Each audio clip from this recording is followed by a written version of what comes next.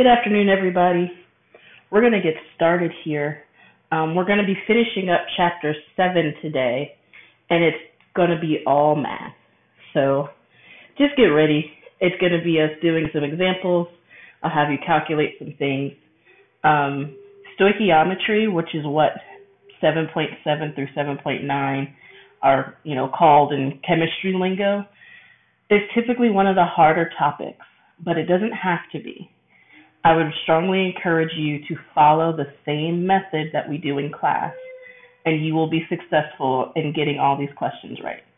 So it's about method versus just kind of sporadically trying to go at the problem. You have to have a strategy. Otherwise, you will get lost.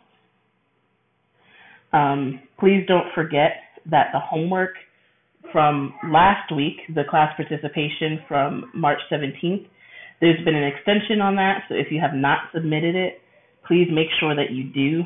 You can do so up to tomorrow, Wednesday, March 25th. I am recording this lecture with my own software, so I'll be able to upload this to YouTube. So there's a channel that I've created for Dr. Hefner. You'll be able to see CHEM 104 videos of all the lectures. So the last lecture that we did, I re-recorded with no audience and put it up there.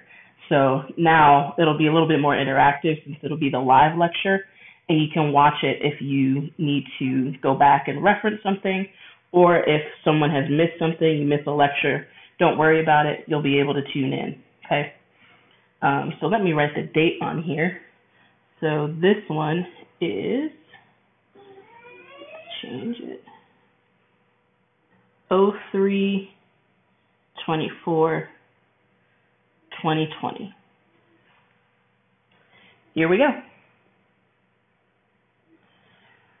So the first part that we're going to talk about is mole relationships. So last week we talked about the mole, Avogadro's number. So if you need a refresher on that, we'll kind of do that as we go along.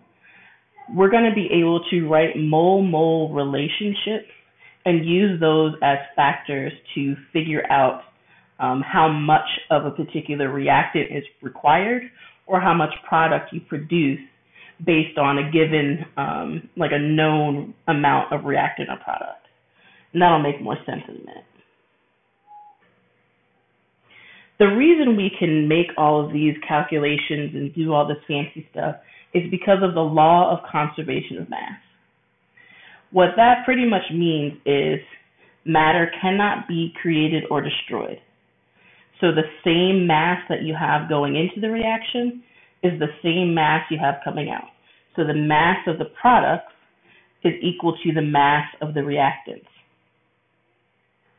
So let's say that you had A plus B and you make C.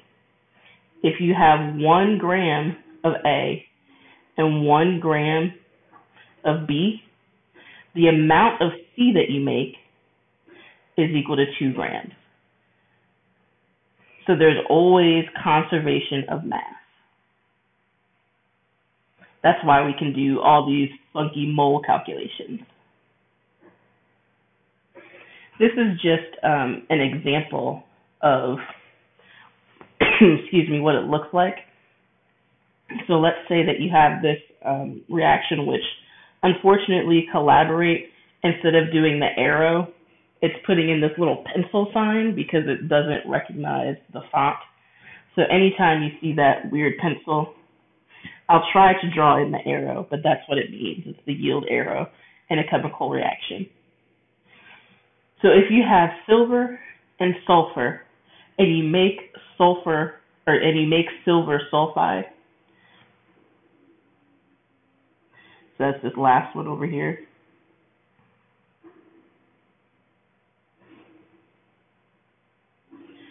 What you're going to see is if you add up the mass that's on the scale for silver plus the mass that's on the scale for the sulfur, it should equal the mass that's on the scale for the silver sulfide, the product.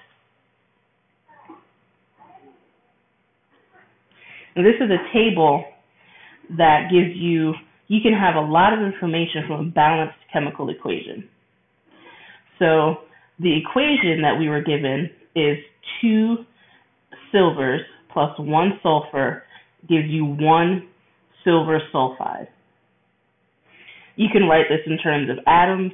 You could say 2 atoms of silver plus 1 atom of sulfide gives you 1 atom of the silver sulfide. With Avogadro's number, that's, how many things we have. And Avogadro's number is, I'll just write this out, 6.02 times 10 to the 23rd. So if we have that many atoms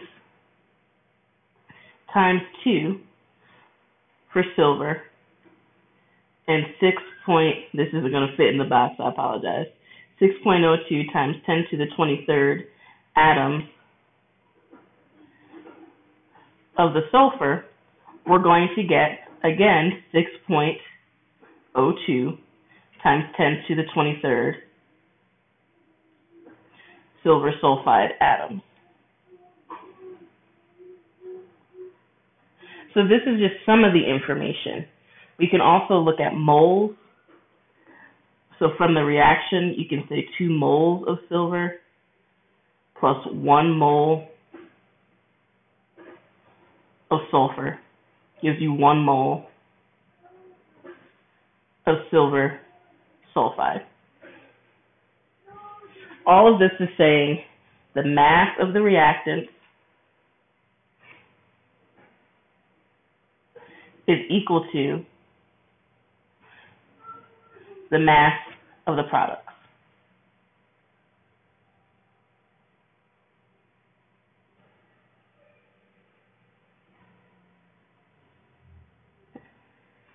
So let's consider another reaction. And again, the internet doesn't recognize the arrow, unfortunately.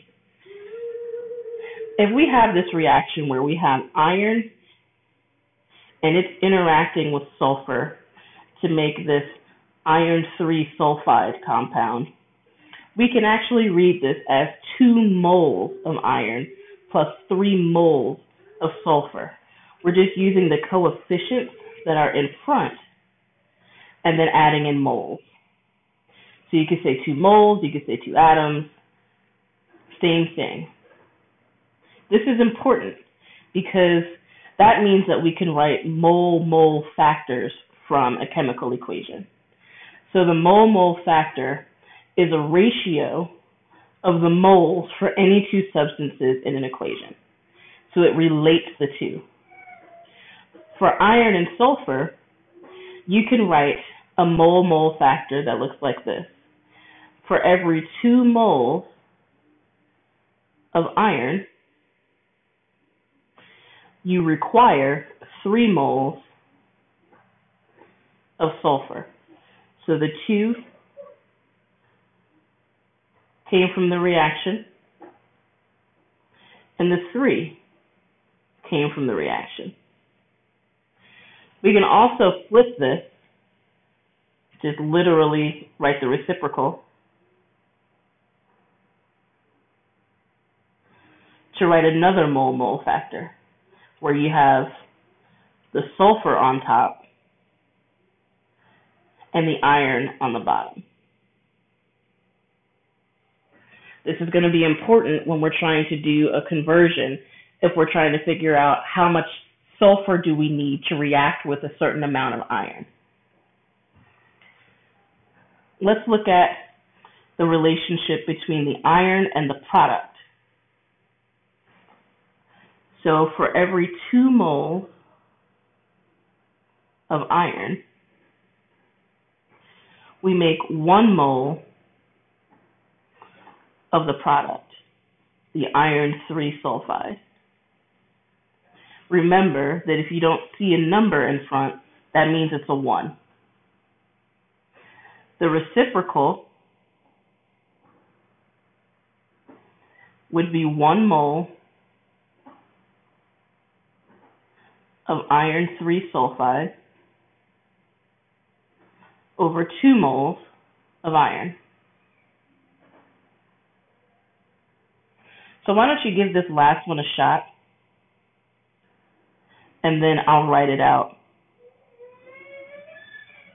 Obviously, it's a kind of a difficult thing to to put that into the chat box, but try it in your notebook, or if you just have a scratch piece of paper or something, just to see if you get the concept, and then I'll poll you and see how many people got something like it. So take 30 seconds or so and try to write the 2 mole factors that relate sulfur and the product, which is iron 3 sulfide.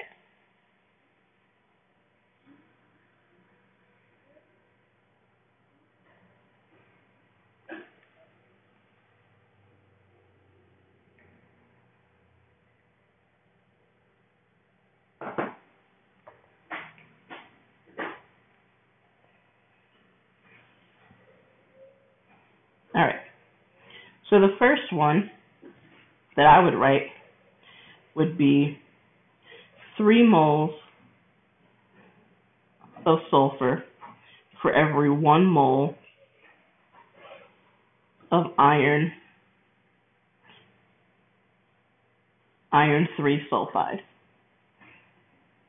Then I'd write the reciprocal,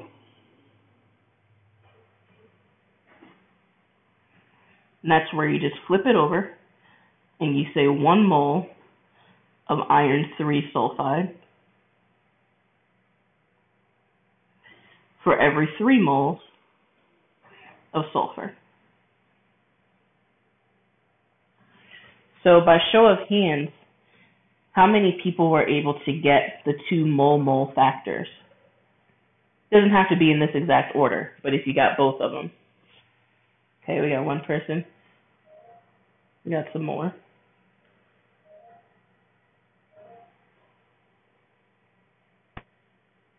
Good. You can lower your hand. Hopefully we've got more people who maybe just didn't raise their hand.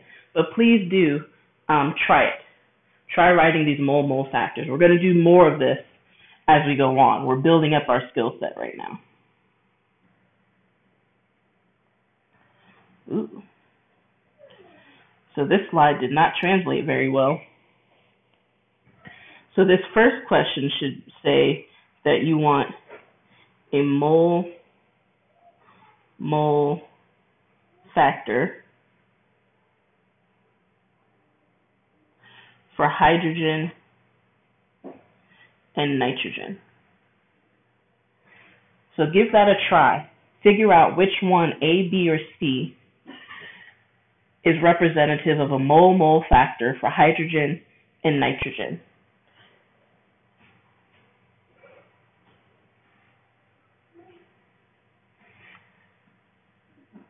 Once you have your answer, you can put it in the chat box, A, B, or C.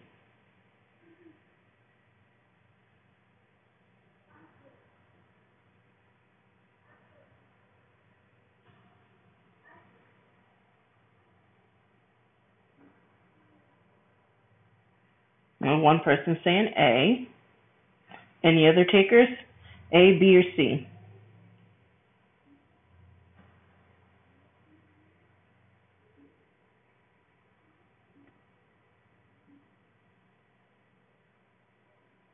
All right. So unfortunately, let's look at the problem.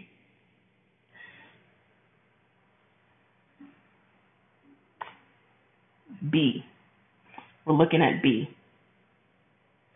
So here's why. The coefficients have to match what's in the chemical reaction. So 3 goes with hydrogen, just like you see in the reaction. You have 1 mole of nitrogen, so there should be a 1 or a 0 here, or not a 0, but a space.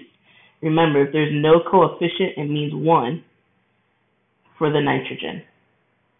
So B is a representative mole factor for the relationship between hydrogen and nitrogen. So let's try number 2. Which one of these could be a mole-mole factor for ammonia, which is the NH3, and hydrogen gas?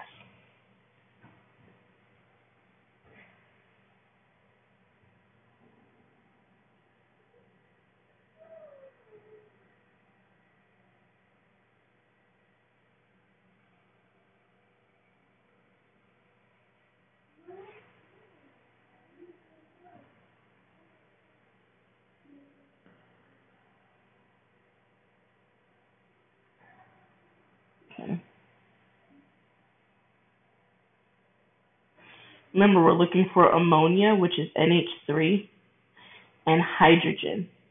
So let me do that in a different, we'll give hydrogen a different color.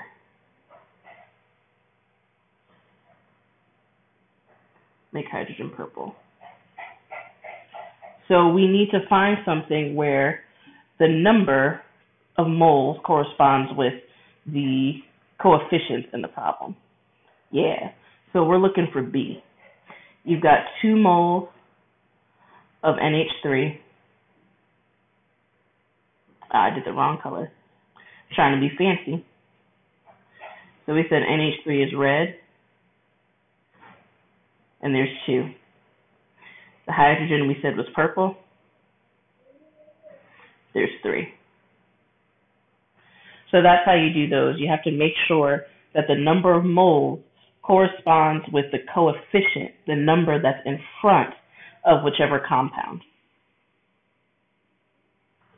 Good. Now let's put this to work. We can write these mole-mole factors, but what do we use them for? We use them to convert number of moles of one compound to number of moles of another.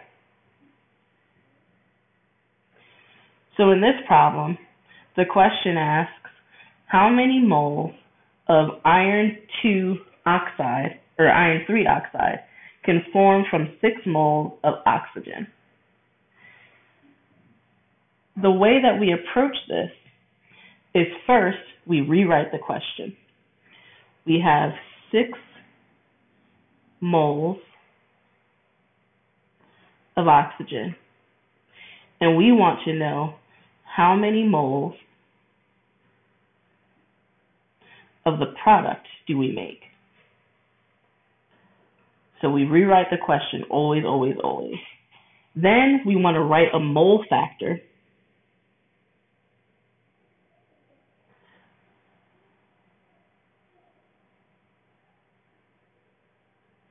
that describes this relationship.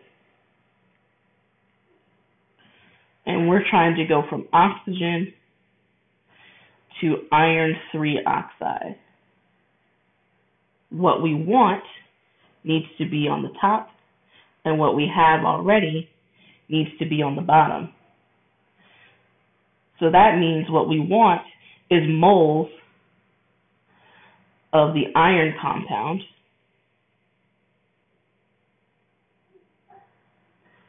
and what we have is moles of oxygen. Then you go to your chemical reaction and you fill in the coefficients. So for the iron 3 oxide, what number am I going to fill in for the moles if I'm looking at the equation? You can write it in the chat box.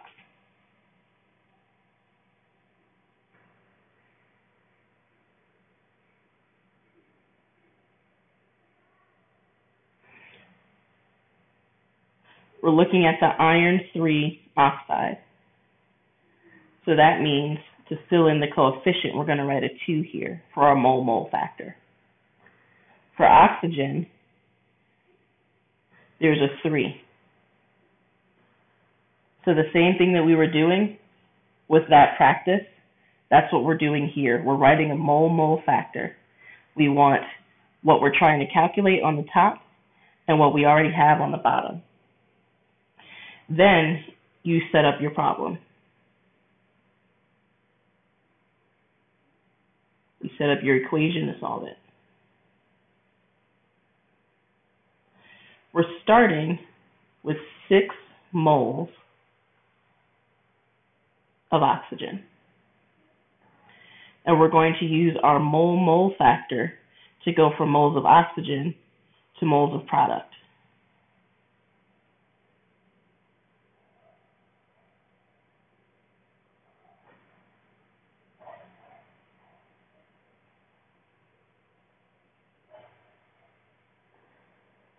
When you do this, you end up canceling out the moles of oxygen so that you're only left with moles of your product. When you do this in your calculator, you're going to multiply 6 times 2 and then divide that by 3. Your answer should be 4.0 moles. My pen is struggling today, y'all.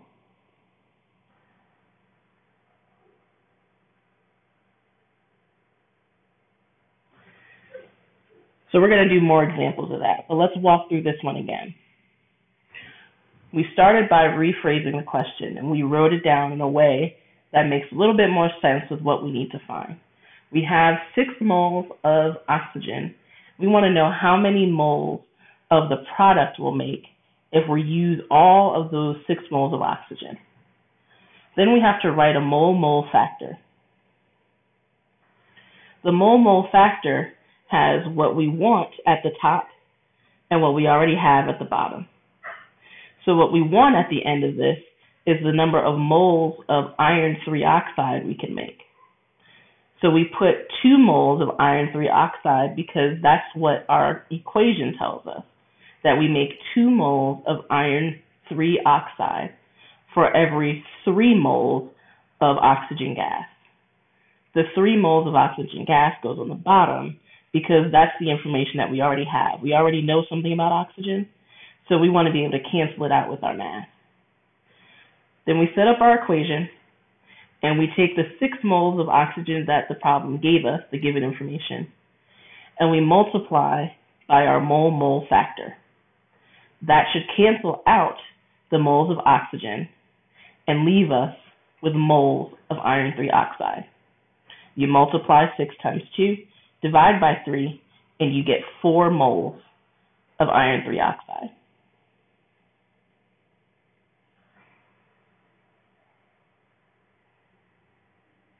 Let's do another one.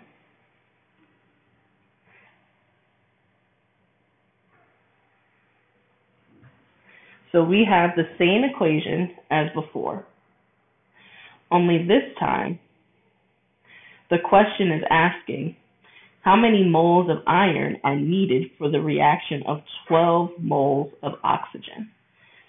So we have 12 moles of oxygen, question mark, moles of iron. I will frequently write MOL for moles. Most chemistry textbooks will use that abbreviation. It's shorter than writing MOLES, so please forgive me if I do that. It's not consistent with your textbook, but I am a chemist at heart, so that is what I tend to do versus writing out the whole word. So if you see that, just know it means moles. I know I'm going to do it just because of space sometimes or because that's my default. Okay, so let's approach this problem. We said 12 moles of oxygen, and we don't know how many moles of iron we're going to require. Our equation, I'll go back to it. We need what we want at the top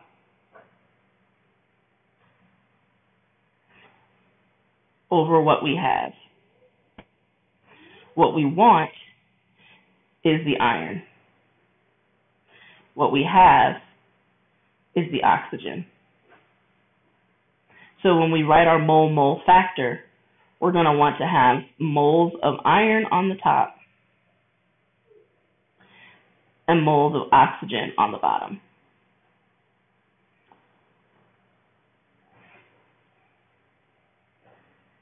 So let's bring that forward.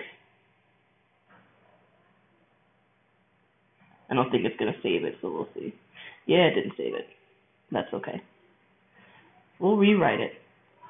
4 moles of iron, 3 moles of oxygen. And we're again trying to go from 12 moles of oxygen to moles of iron. So now that we have our mole-mole factor, we take the 12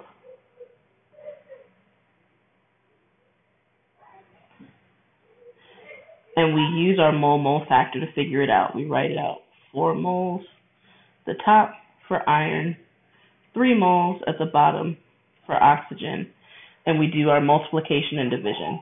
So you multiply 12 times 4 and divide that product by 3. When you do that, you should get 16 moles. And that is answer number, letter C.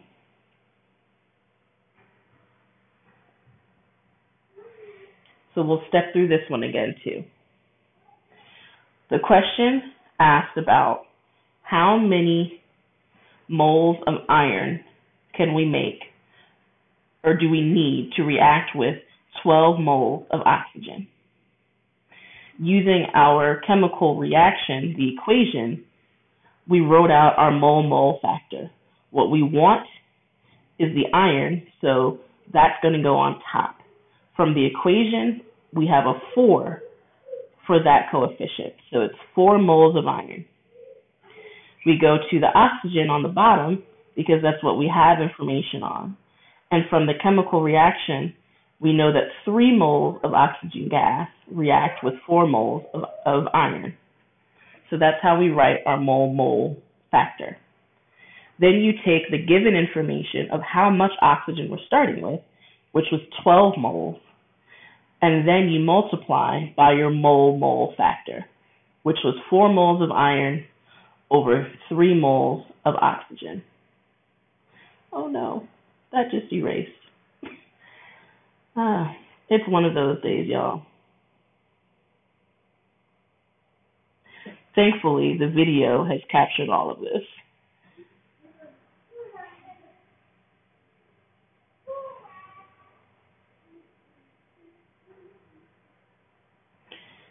And what we got was 16 moles, which is C. What I wanted to show you was that you cancel out the moles of oxygen so that you're only left with moles of iron. So it's really important that you write out your units.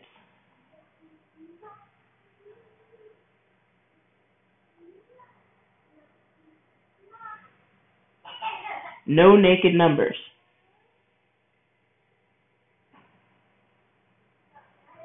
We don't want these numbers out here reckless. They need to have a unit. They need some kind of covering. So please, write a unit with your number. If you don't, you won't know what you're multiplying or dividing by, and you'll have no idea if you're actually answering the question.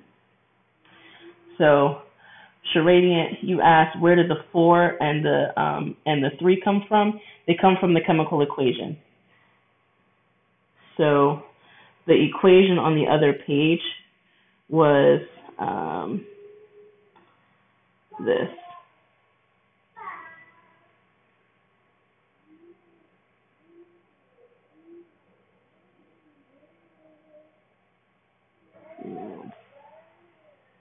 Two.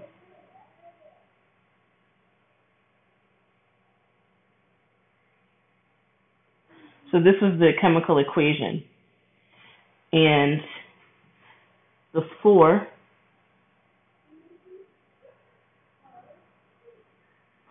is from there. The 3 is from here.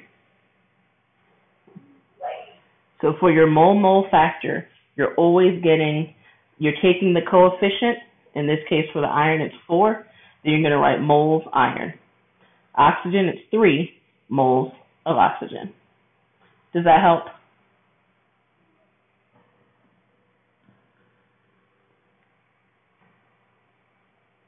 Okay. You're very welcome. So that's the first part. So we can write a mole-mole factor and use it to convert from moles of one compound to moles of another. The last class we also talked about calculating molar mass, which was the mass of a compound or an element. We're going to combine what we just did with using molar mass to calculate the mass of reactants and products. So there's a very wordy way that they explain how to do this, where you convert the mass of one compound to the mass of another. We're just going to skip over that. It doesn't make sense to me to just read it. I think it's better if you see something. So this diagram is a little bit more helpful because it helps with unit analysis. So you're going to take grams of something, grams of A, and you're going to be multiplying by a molar mass factor. So that's the calculated molar mass.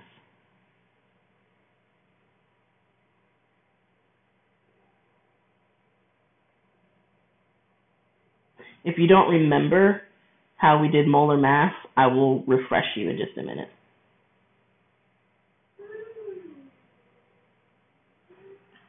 You're going to take that and multiply it by a mole-mole ratio.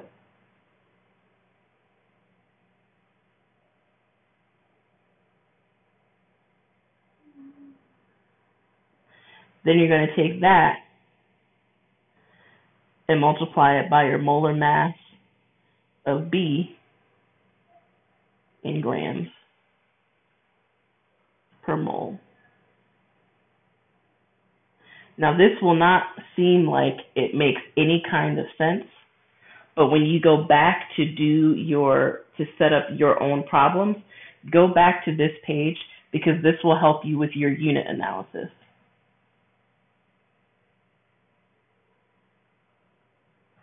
So you can check to see if you've actually set up your problems right. But we need to do an actual problem so you know what all of this mumbo jumbo means. So let's say that we have 32 grams of nitrogen gas.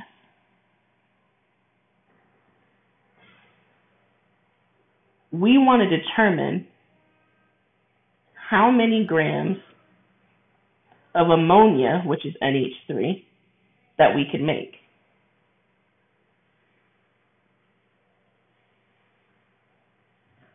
We have to do several steps. The first is calculate molar mass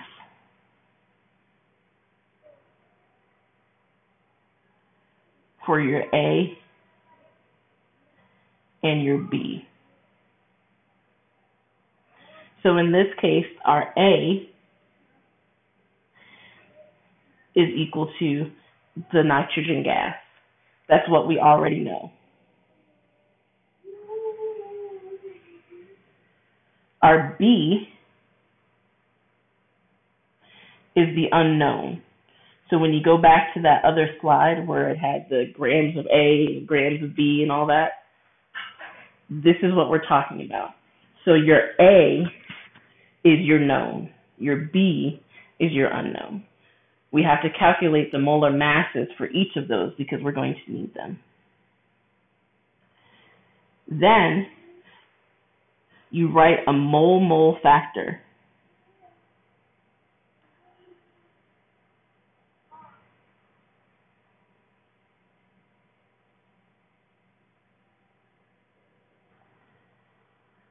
And that's going to describe how many moles of B that you make given the amount of A that you have. Okay? So let's do those two things. I'm going to rewrite the equation on the next page.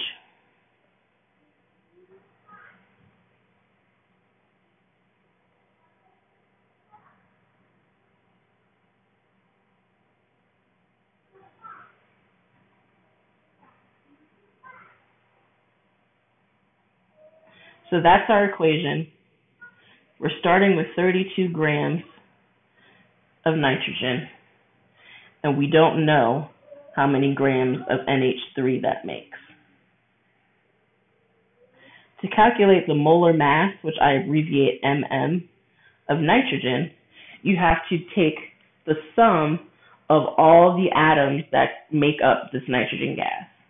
Now in this case, we've only got one type of atom, and that's the nitrogen. We'll approximate nitrogen as about 14. There are 2 atoms of nitrogen, so we have to multiply by 2. So that gives us 28 grams per mole of nitrogen gas. If that's not familiar to you, you will have to go back to the other lecture and refresh yourself on how to calculate molar mass. The molar mass of the ammonia is a little bit more complicated. We have 1 nitrogen, so we'll just write that as 14. And then we have 3 hydrogen atoms, so we're going to multiply the atomic mass of hydrogen by 3. And that will give us the total molar mass. When you do that, you get 17.024 grams per mole. And that's for our NH3. Now we need to write our mole-mole factor.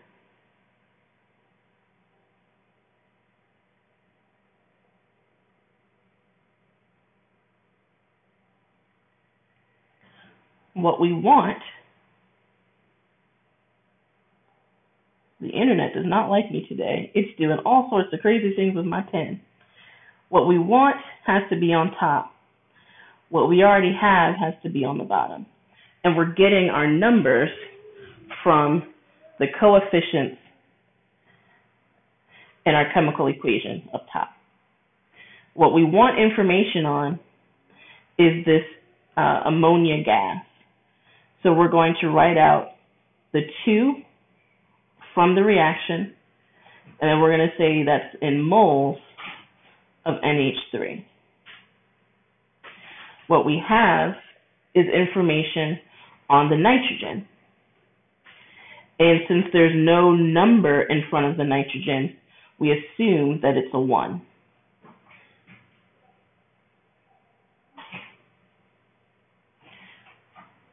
So our mole-mole factor is 2 moles of NH3 for every 1 mole of nitrogen gas. Now we have to set up our equation, and that's where all that long unit analysis comes from. So we're going to start with our known information, and that's 32 grams of nitrogen. We're going to multiply that by our molar mass factor. And remember, we're trying to get to moles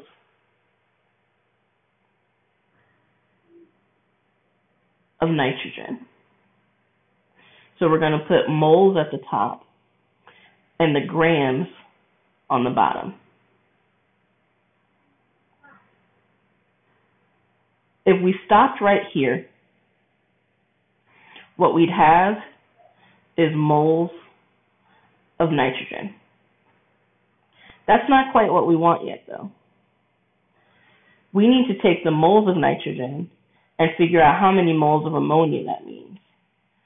So we're going to drop in our mole-mole factor.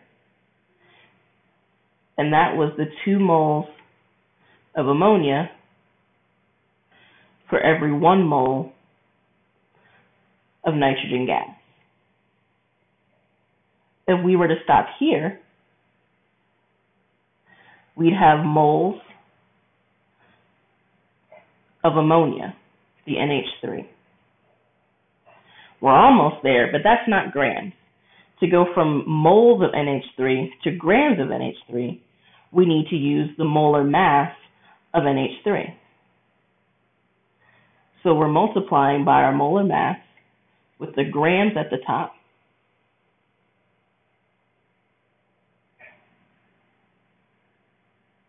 and the moles at the bottom.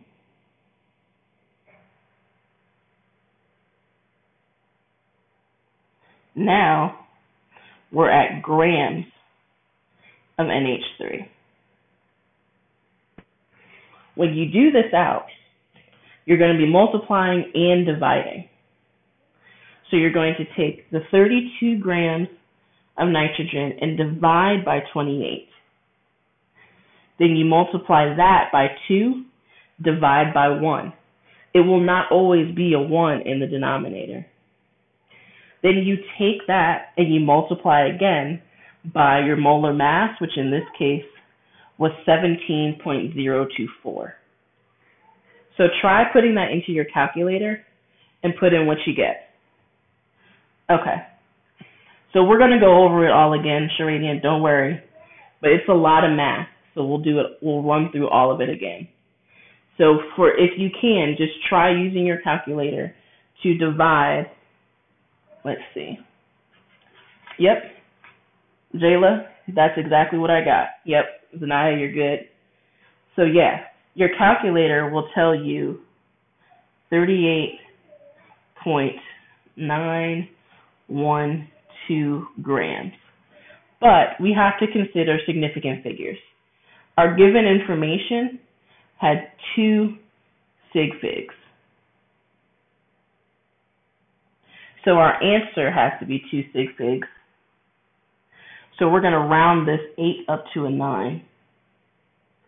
So our final answer is 39 grams of NH3.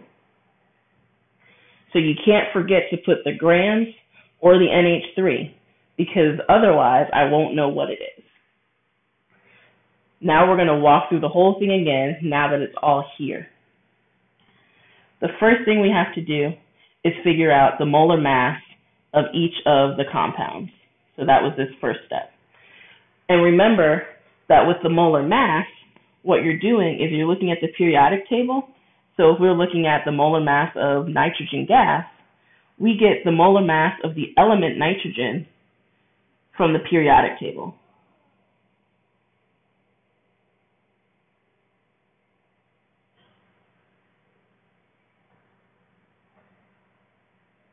So that's where those numbers come from, Sharadian. They come from the periodic table. I would definitely suggest that if the molar mass thing was like, wait, what? Go back and review the other lecture, because we're going to be using molar mass for the rest of chapter 7. So you use the periodic table. It has the atomic mass. When you express that in grams per mole, then it becomes a molar mass. You add up all the atoms that you have in your compound, and that gives you the molar mass of the compound. So we did that for nitrogen, and we did that for ammonia, which is NH3. The next step was to figure out what our mole-mole factor was. We're trying to go from nitrogen to ammonia. So we need to have ammonia on the top because it's what we want. We want moles of ammonia so that we can convert that to grams. We get the moles from the equation at the top. So there's 2 moles of ammonia here because there's a 2 in front of the ammonia in the equation. For the nitrogen, We said it's a 1 because there's no number in front of the nitrogen. So you assume that it's a 1. So that's how we get the numbers, and then we put them there because what we want has to be over what we have for the math to make sense. Then we have to string all of these things together and do a big old calculation. The first step, you're taking the grams of nitrogen and converting it to moles. So on that front sheet, let me use a different color here. We'll use purple. So we're converting, this is the grams of A to moles of A, if you go back to look at that other sheet. Then you're using your mole-mole ratio, or mole-mole factor. Different textbooks call it different things. So that's your mole-mole factor, and that's going to take you from moles of A to moles of B. In this case, our A, our known, is the nitrogen, and we're converting to our B, which is moles of ammonia. That leaves us with moles of ammonia. Almost there, but the question asks for the number of grams. So if you stop there, that's not the answer. So you have to take the molar mass of ammonia and multiply by the number of moles that you have to get the number of grams. This is almost as complicated as it gets. The best thing you can do is practice and to have a set system and method for how you approach these problems. You'll see I literally do it the same way every time because I don't want to forget any small details. If you leave out a number, if you flip something, that will give you a different answer and it'll be wrong. So we have another one of these problems that I'm going to walk you through. And again, it's a lot of math. So if math makes you sad, it makes you want to crawl into bed, I apologize. But it doesn't have to be that way. So please reach out to me if it does make you want to scream and pull your hair out, because we don't want that for you.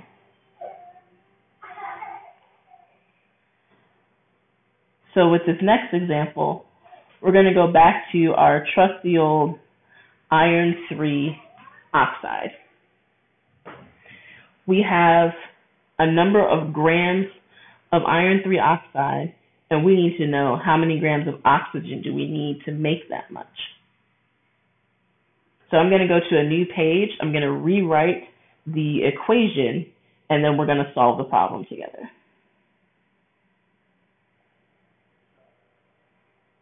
Alrighty. So here's our equation. We have iron plus oxygen gas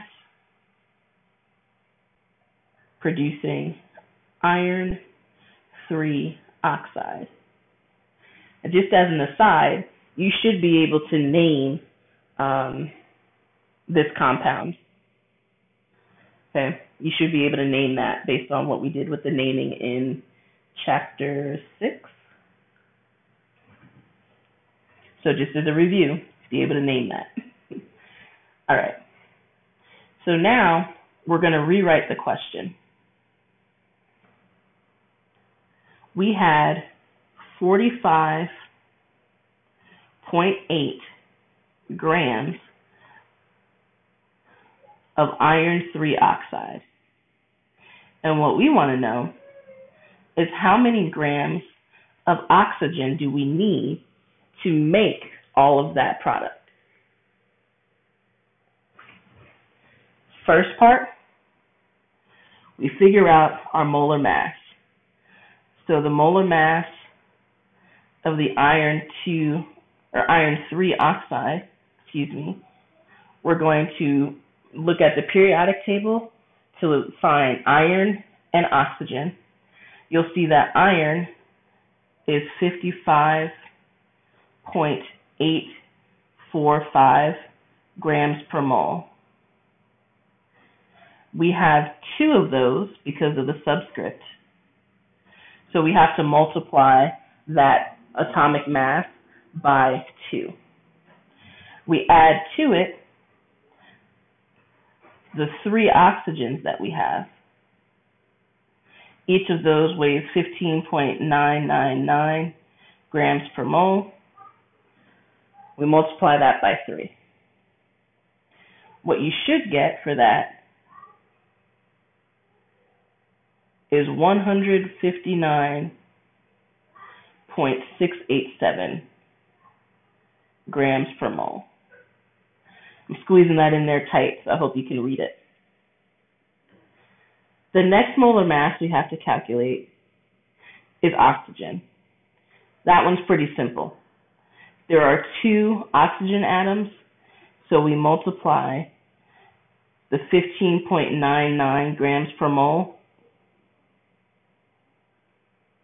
by 2.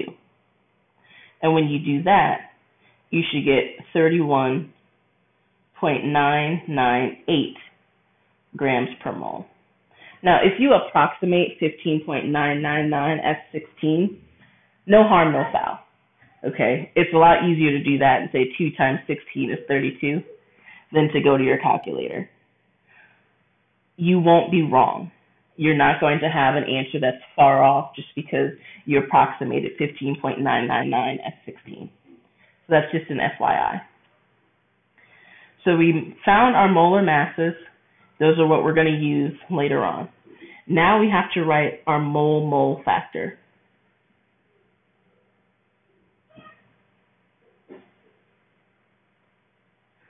Now here's your quiz. We have to do want over have.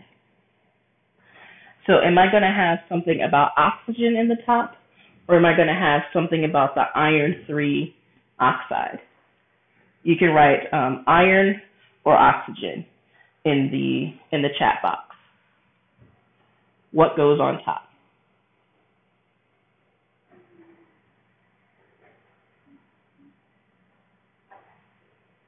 Okay, so we have some votes for oxygen. Anybody else want to vote?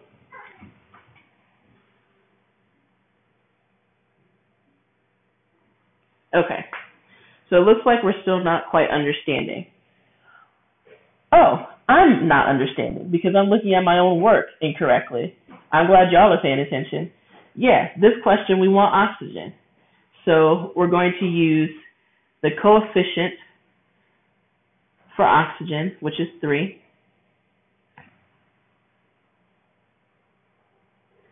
And then we're going to do the coefficient for the iron 3 oxide on the bottom because that's what we already have.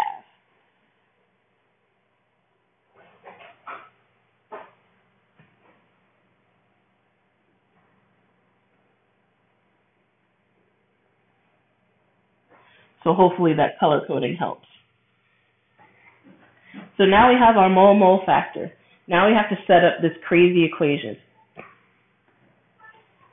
So what we're going to do, I'm going to write it out in the units, and then we'll write out the numbers. So we're going to go from grams of iron 3 oxide to moles of iron 3 oxide.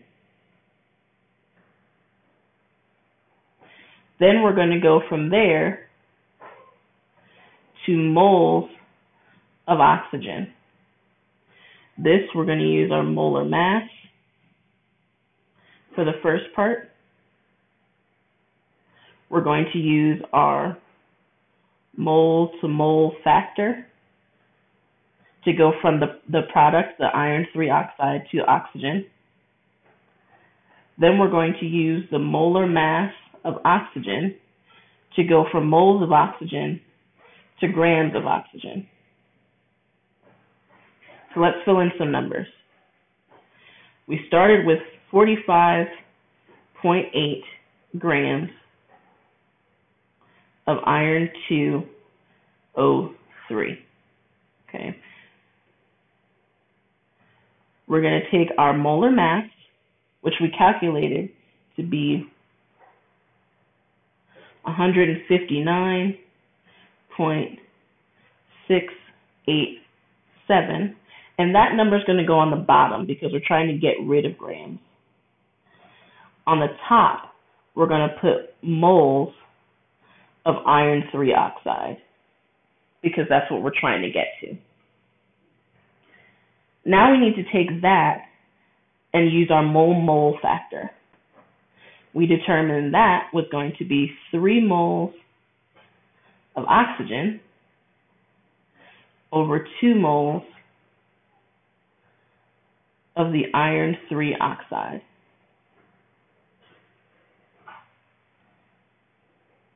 Can y'all still see that okay? My pen is messing up a bit.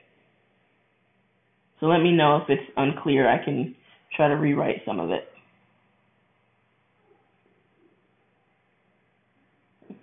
The final leg of this is to take the moles of oxygen and convert to grams of oxygen. We said that our molar mass that we calculated was 31.998 grams of oxygen for every 1 mole.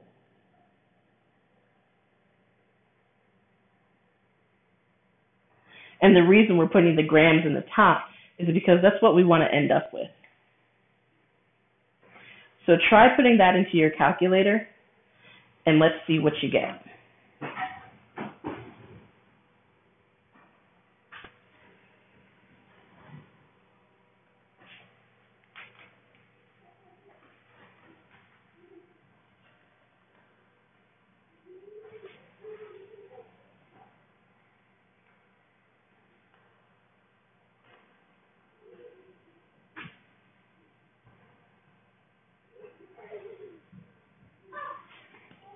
When you have something, you can throw it in the chat box. 13.8.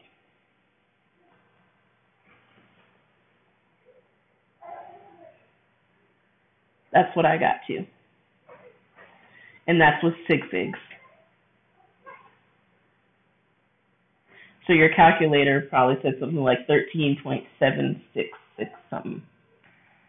So you should get 13.8 grams of oxygen. I'm going to sound like a broken record. You have to practice these problems. If you don't practice, you will be lost. This is your first time seeing this. If you didn't do this kind of chemistry problem solving in high school chemistry, or if you didn't take high school chemistry, this will be very foreign to you. And there's a lot of pieces you have to put together to go from grams of one thing to grams of another. Okay.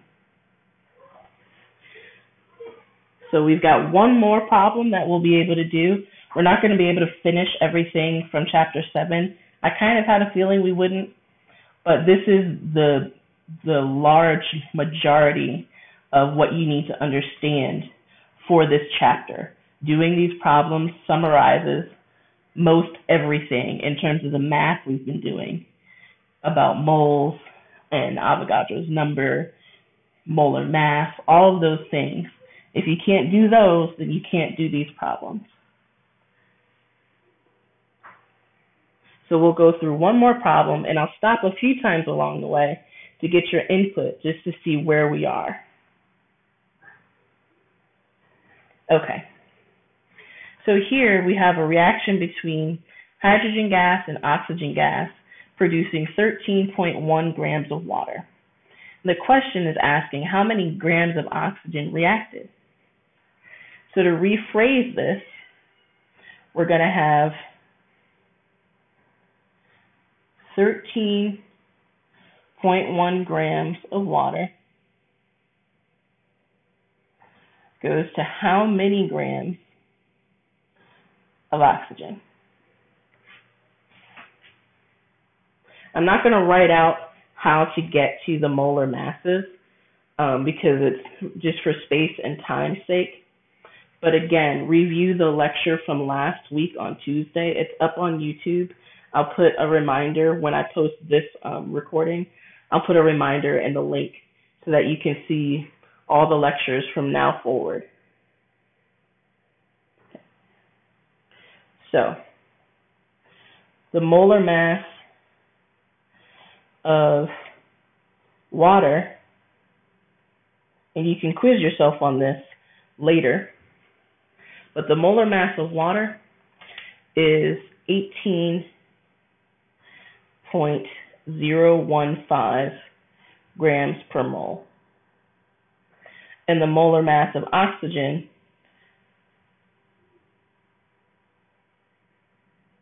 we just did that, and we said it was 31.998 grams per mole.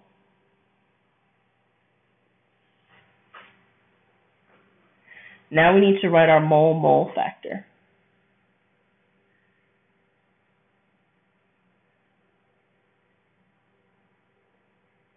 What is going to be at the top of our mole-mole factor? You can write it in the chat box.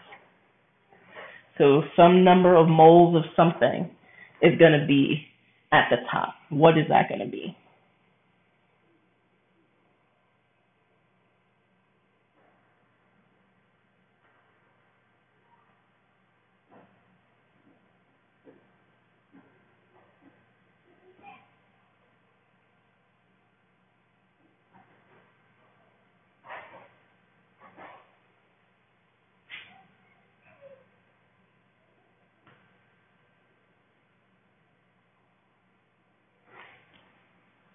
Remember, what we want is the oxygen. So it's going to have something to do with oxygen on the top, right? We need to fill in the numbers. So it's going to be 1 mole of O2 gas. Right. I was waiting for the full answer, like 1 mole. I know it's oxygen. Now on the bottom, what are we going to have for the bottom? And tell me number of moles and what the compound is.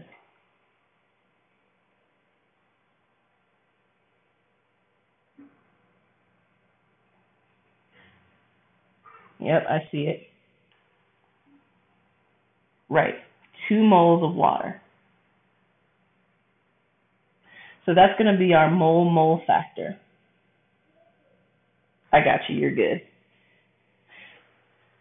Now we have to string this whole mess together so that we can go from grams of water to grams of oxygen.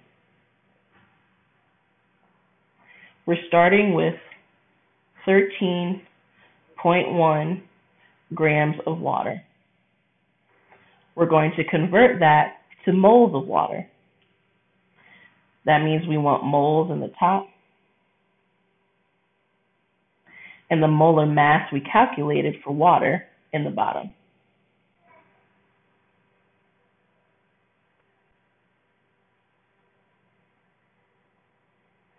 Then we're going to take the moles of water and multiply by our mole-mole factor. This will get us to moles of oxygen.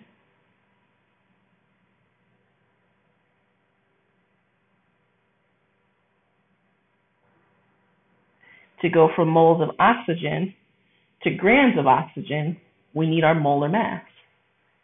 That we figured out was 31.998 grams of oxygen for every 1 mole of oxygen that we have. When you put that into your calculator, you should get something that looks like this, 11.634 grams. That doesn't take into account significant figures. So our initial information had 3 sig figs. So how did we report this number, 11.634, as 3 significant figures?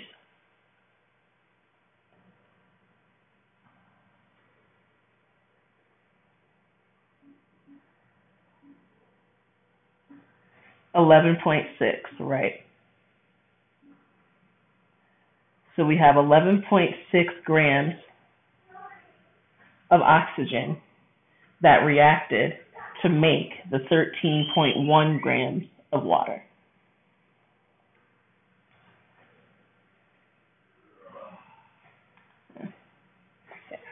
So the final thing that we have to cover is limiting reagents and percent yield. We'll talk about what the limiting reagent means, but we probably won't really have time to do problems. So everybody knows what a grilled cheese sandwich is. If you make a grilled cheese, you need a couple of slices of bread. You need at least 2 slices of cheese, because if you tell me you put 1 slice of cheese on a grilled cheese sandwich, I'm going to look at you like you have 5 heads. I better at least have 2 slices of cheese. If we were to write this out as a chemical equation and just assume that bread and cheese are elements that we can write,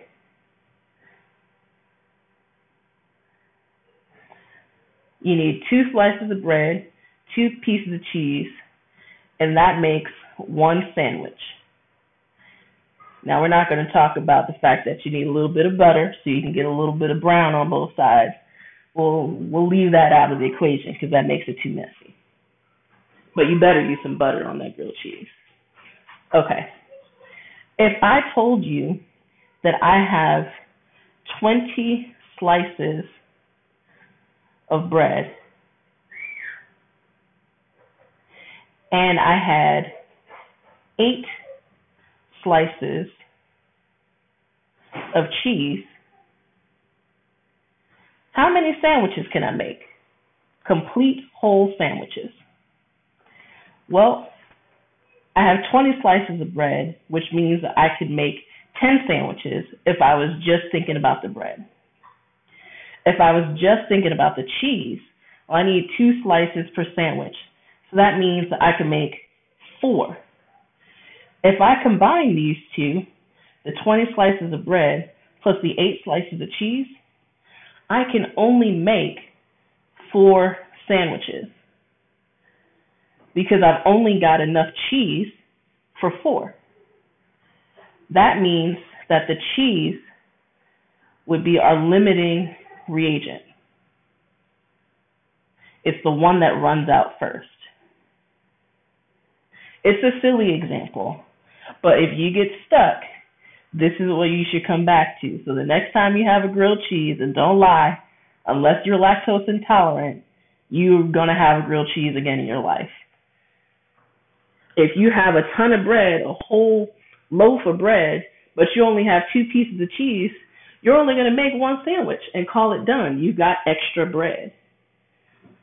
So when we're doing these limiting reactant questions, the question is, which one of the reactants limits how much product you can make?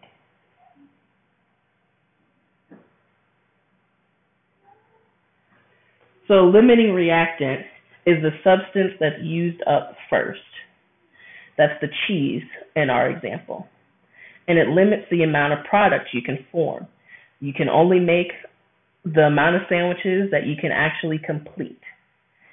The reactant that doesn't completely react, so you have some extra, is called the excess reagent. So in our example, the bread was the excess reagent because we had 20 slices of that. And the limiting reagent was the cheese. Cheese ain't cheap. We only had 8 slices, so we could only make 4 sandwiches.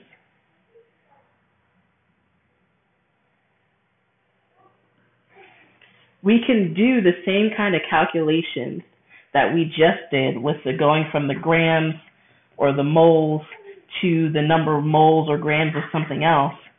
And we can do that to figure out which reactant is limiting. We just have to do the same type of problem twice.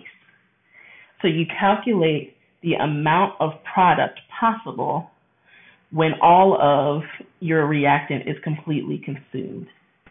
So if you have A plus B makes C, and you have 3 grams of A and 2 grams of B, you need to do calculations to figure out how many grams of C you can make. So you do the same kind of mole factor, figure out how many grams of C you make, do the same conversions with B to C, and then you see which one is less. You figure out which reactant is going to run out first, because that's the one that's going to make the smaller amount of product.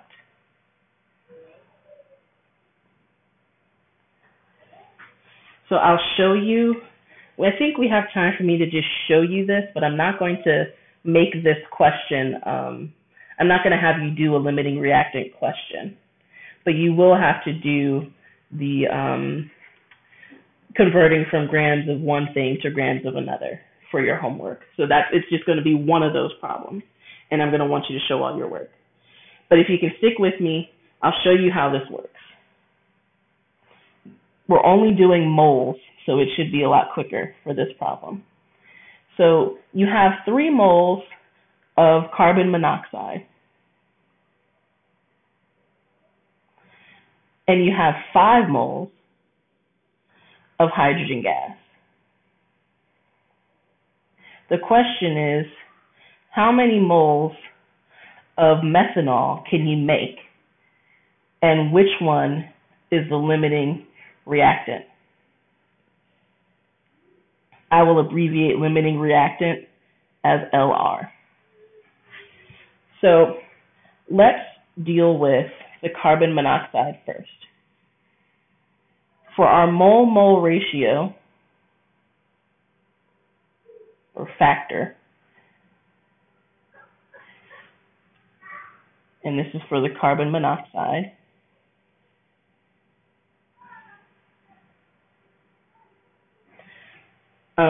that's CH3OH is the same thing as CH4O, but this is how someone with more of a chemistry lean would write it.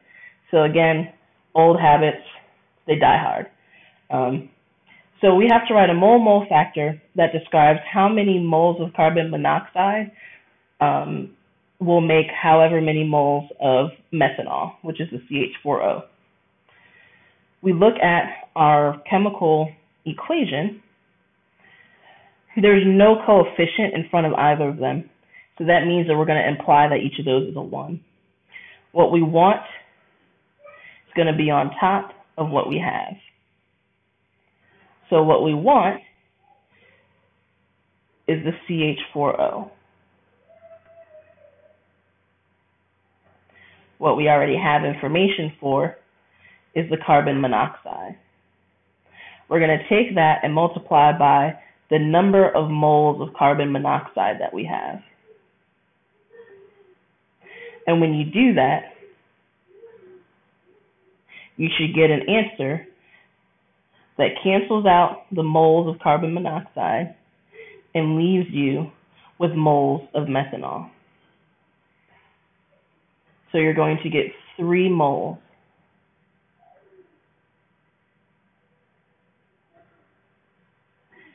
Now we have to do the same thing,